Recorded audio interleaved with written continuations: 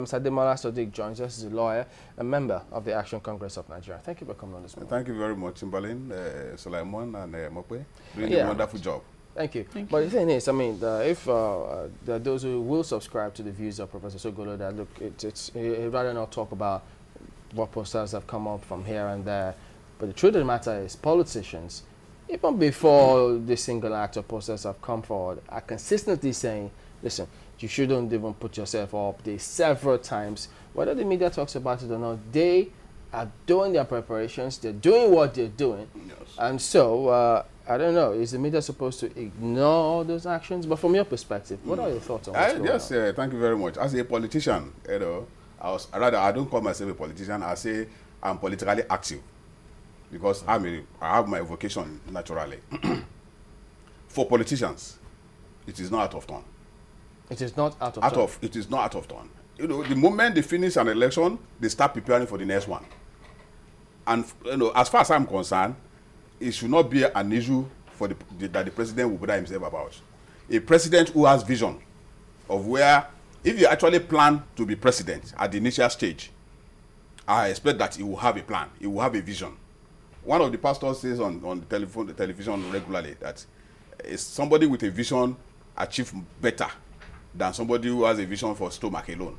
If you have a vision as a president, just as it's done in the Western world, before you get to the stage of even being a party candidate for presidency, you must know your onion. And the people too would know that you know your onion. You must have your plans. You must have a vision where you want to take the country to. It is just a standard behavior over there. And you know, I always say that Nigerian democracy is still at a very early stage. I'm sure over time we will get to that stage where a presidential candidate, you know, when you hear him speak, you will know that this is somebody who has a vision. President Goodluck Jonathan, you know, to be fair to him, I never saw him as somebody who has a vision for Nigeria.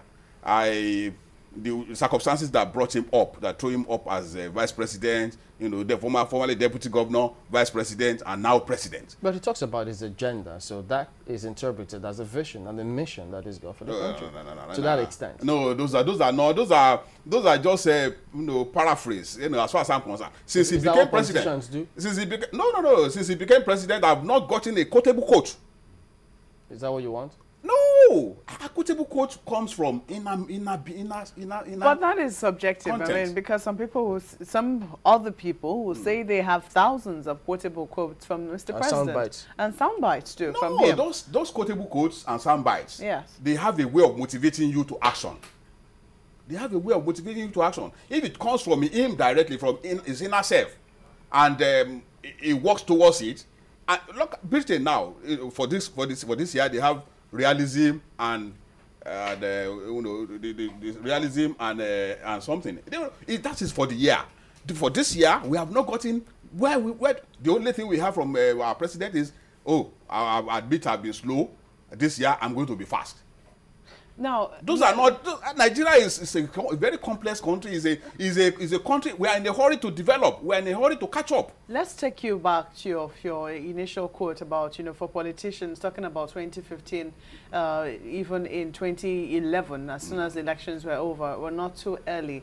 The question is, how should they go about discussing it? So much so that it doesn't begin to seem to the masses that all politicians are concerned about one elections and then the other. And in between, they're not really bothered about what development or how development should come to the people. Now, as far as we are talking of the presidency in Nigeria, if you talk of general politicians, I think the president should rise above.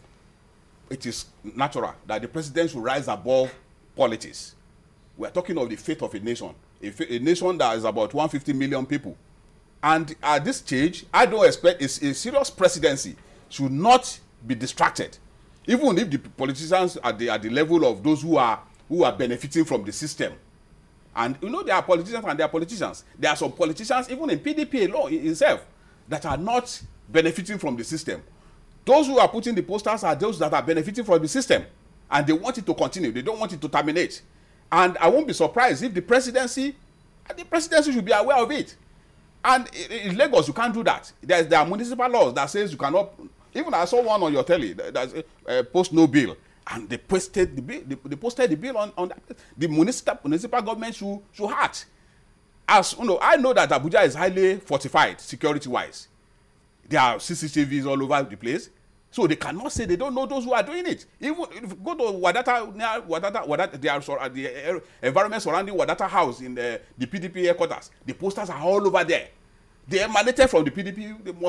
I think they must have emanated from the PDP headquarters there. Well, I think the way we're going about this now, if loads and loads of people are saying it is unimportant, and you say, well, as soon as you come into office, your campaign for the next election starts, why is this a talking point? Is it because the government has chosen to deny its involvement in this whole poster? There are two reasons. There are, one, the denial from the presidential spokesman is marks of double talk. How? Why? It says the president doesn't know about it. The president has told you that it's not starting 2015 politics yet. But at the same time, he said those posting the posters are trying to express their views, defending them. That is a defense. And he said they have the right to express their view. I hope that by the time those who are opposed to him start expressing their own views too, in whatever form, there will be no. They will not send SSS after them. Is this an invitation to those who are opposed him to start expressing? Of course it is. If you have a right to express yourself, I equally have a right to express myself. If you say he can go, I can say he cannot go. It is freedom. So by the time those ones start expressing their own opinion, either by demonstration or by pasting of counter posters, saying that Jonathan cannot go, they should not. The presidency should not now identify those ones. So because as at now we have a poster Haram. That's poster. We have enough problems. Boko Haram is there. Infrastructural decay is there. Why is it that I want to ask? Why is it that from Abuja we always have assault? Our intelligence, as psychic, have always been assaulted from Abuja all the time. As a politician, your senses are being assaulted. No, we are, as a nation now, as a nation, from the presidency, as a nation, senses are being assaulted. Every time the information we get from Abuja, the news we get from Abuja is always counter development. It's always something that has nothing to do. That has nothing to do with the life of the man in any part of the country. A little out of proportion here. How is the pasting of posters counter development? Now, those who are behind it, they are causing distraction to Nigerians. I don't expect the president to be distracted. I said before that the president with vision need not be distracted with things like that. If you have a vision, a true vision to develop Nigeria, that's a very small issue. It should not distract you in any way. You have your institutions, you have the people, you have your ministers. You should go ahead and impact on the life of the people. But for the generality of Nigerians, it's a distraction to Nigerians. Because we are talking of electricity, we are talking of roads. People want to move around. From Badagry, in the master plan of Nigeria, there's a plan to have a road from Badagry to Sokoto. What happened to it? The east-west road, what happened to it? Lagos-Ibadan Expressway, what happened to it? Those are issues that we want the president to address. It should not be distracted. Those are issues that are burning issues that Nigerians are seriously concerned about. I read in the paper recently that they want to give farmers 2 million telephone at the cost of 20 million phones at the cost of 60 billion naira. Go to farmers. Which farmer complained that he has not been communicating with his own people? It's just another avenue to siphon money away.